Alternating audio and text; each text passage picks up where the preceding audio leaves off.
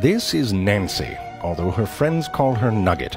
Nancy is a female bolus spider. There are roughly 60 species of bolus spider in the family Araneaidae, and she is in the species Ordgarius magnificus, or the magnificent spider. It's a bit much if you ask me.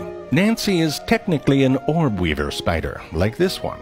And by technically, I mean that Nancy could give a silken what other orb weaver spiders do. She can make rope with her butt, and what she chooses to do with that butt rope is nobody's business. Nancy enjoys the taste of moth. Moths, though, can often escape the glue on orb webs because their wings are covered by tiny modified hairs that can come off easily, like the feathers of a live chicken might if you tried to bite one for a good time. Instead of a web, Nancy makes a bolus, a kind of a sticky ball. But this isn't some ordinary drip loogie you might dangle over your squirming, pinned-down younger sibling. This comes from her butt. These boluses, sometimes referred to as snot yo-yos by me, are beautifully constructed. They are liquidy and elastic enough to soak through the moth's powdery scales, but strong enough to hold on in a struggle. To attract the moths, Nancy emits a chemical cocktail that resembles the pheromones that female moths give off when they are ready to mate. Chemical mimicry and common sense. If you want to catch a chicken, smell like a horny chicken. If you want to catch me, smell like Doritos in a nap. Using vibration-sensitive hairs on her legs called trichobothria, Nancy can feel the approach of the horny male moths with their tiny erections. And just then, she...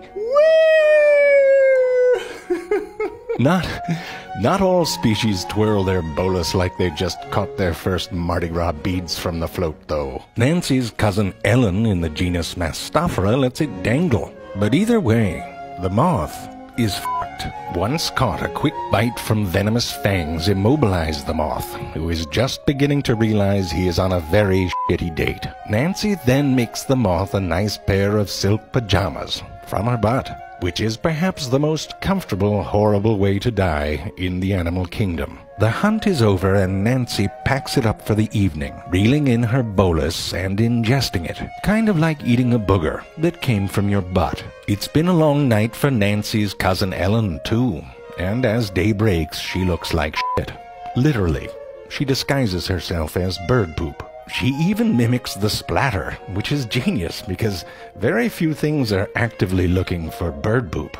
Except, as it turns out, those tiny little male bolus spiders, which are very excited to find a female, especially after chatting up a piece of pigeon shit for 2 hours, which is embarrassing. For comparison's sake, I found some stock footage entitled "Bird Poop on a Table."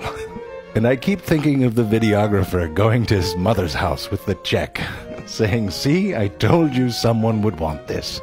In any case, if you don't want to make the same old web as everyone else, that's a metaphor. Don't be afraid to use your head and your butt to do it your way. That is how the bolus spider do. Mom, you didn't tell me you had wieners. Actually, Mom, bring me your heart medicine and an orange. Strike that. Half a magic orange. We're gonna be rich.